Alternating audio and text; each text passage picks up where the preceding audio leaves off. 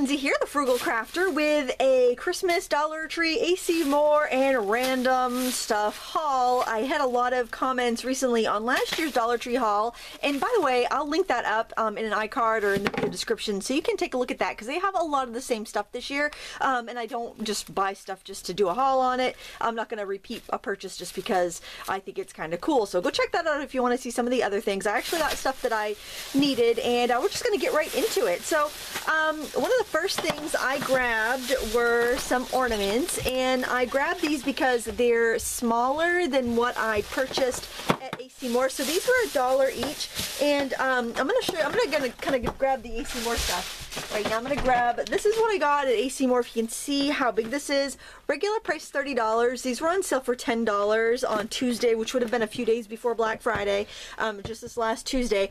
And I got this set because I thought the colors were kind of pretty. I love the kind of like, you know, purple, teal, hot pink decorations, but they don't go with my living room where I tend to decorate for Christmas.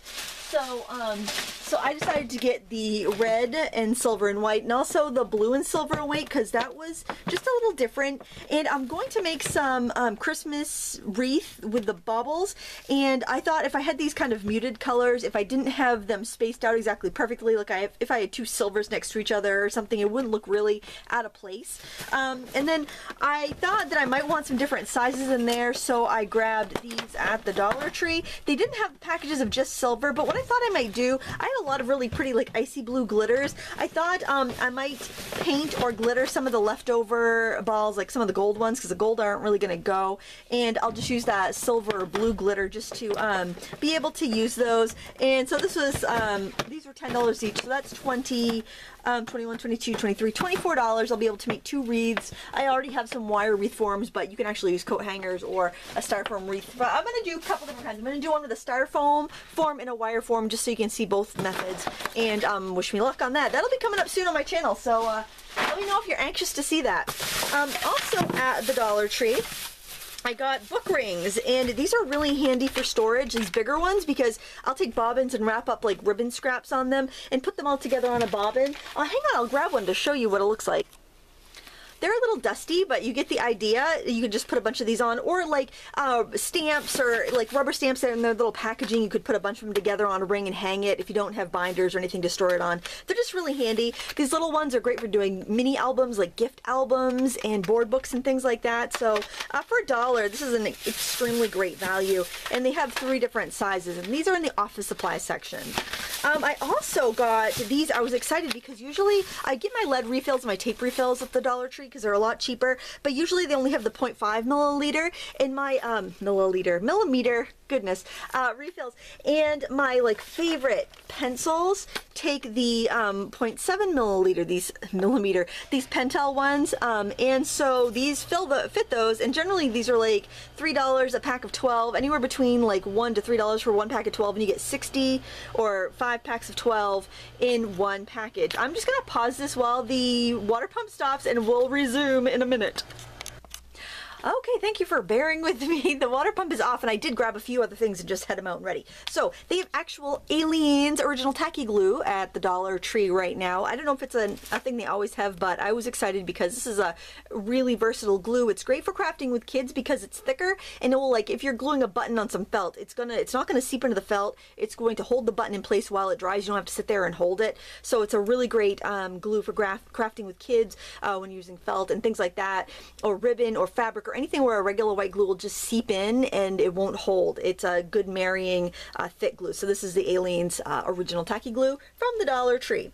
I also got a couple clear nail polishes, a top coat and one that's a base coat top coat, because I was talking to a acrylic paint rep the other day, and he was telling me, and this is not an artist grade paint, it was more of a hobbyist grade paint, non-toxic, and he was telling me that a lot of customers buy his stuff to use with nail art, and I thought, what a great idea to like base coat it with like a clear to protect your nails, and so acetone will take your polish off, but then do like some acrylic paint designs because it dries so quick and it's so opaque.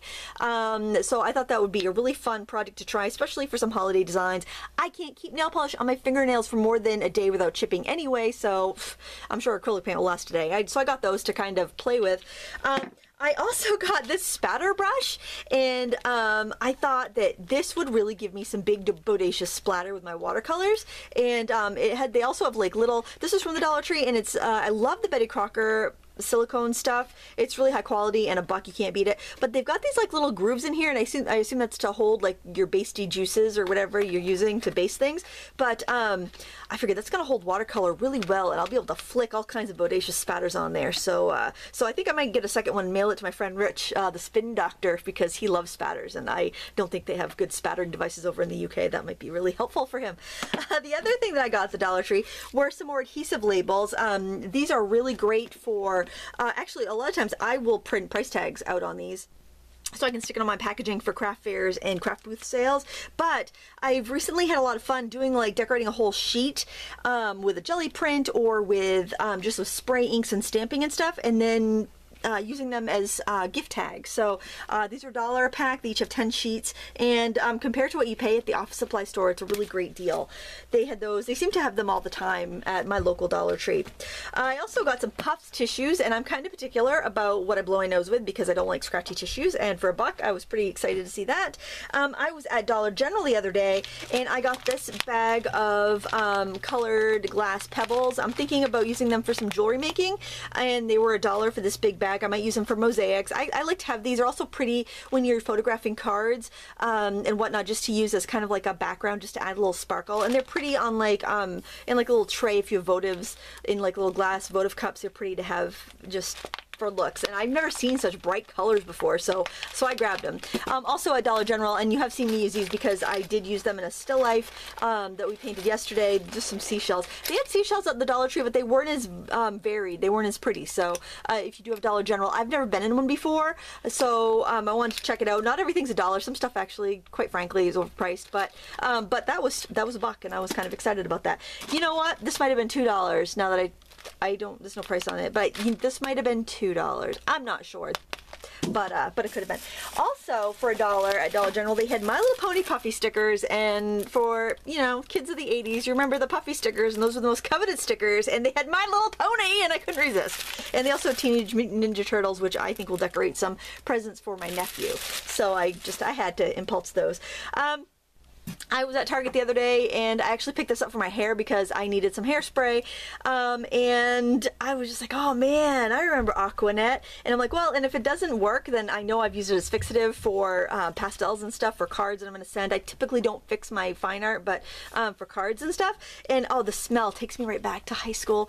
And I tell you, I did use this on my hair Thanksgiving, and oh my god, this is shellac in a can. It's got a nice short ingredients list, nothing that should harm your paper if you're using it as a fixative, but it's a little heavy duty for my hair. So I actually did pick up a bottle of Salon Selectives hairspray at the Dollar Tree, which actually works great in my hair. So people ask me about my hair a lot, and it's like, seriously, I wash my hair once a week, and I use like, I'm using like dollar store hairspray. I'm wicked classy.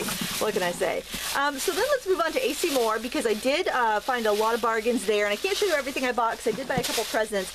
But sometimes I love my kids love the advent calendars, these little cheapo, you know, chocolate filled ones, and you can't always find them. And sometimes you can find them at the dollar store, but I saw them, they were $2 each at AC Moore, and so I grabbed one for each of my kids. But apparently my mom had the same idea because she got one for my kids too.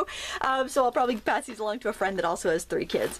But just want to let you know that AC Moore has these. If your kids also go crazy over these, my kids are like teenagers and they still love these things, so it's kind of funny. They have a selection at I think all the AC Moores have them. The Canson XL series, they have 9x12 pads with the watercolor, the mixed media, drawing, sketch, newsprint, everything, and they're all priced at $5.88. And I haven't tried the Canson Bristol, but Bristol is a very useful surface for water media. Actually, Jennifer McGuire was saying how much she enjoyed using watercolor markers on this, and I haven't used watercolor markers on this, so I thought I would give this a go. And for $5.88, why not? I do have Strathmore Bristol in the bigger pads, but I find the bigger pads of Bristol are kind of cumbersome because they don't fit in my guillotine cutter, and that's what I like to cut things down with. So I'll let you know how this works out. I have high hopes because I've enjoyed everything else in the XL series. Granted, they're not the finest papers you're going to find, but I find for card making, they will take as much water as you're going to dish out for card making techniques as far as the watercolor paper. I love their mixed media sketchbooks, and I'll use those when I go to like life drawing. They take watercolor washes very well. You don't want to, of course, drench them, but I'm really pleased with everything I've used from this series, and you can't beat the price if you can get a 9x12 for $5.88. And actually, I have a teacher's discount, so I get 15% off everything that I get, even sale prices and coupons. So I think they're very generous with their teacher's discount policies there. So they're kind of my go-to craft store.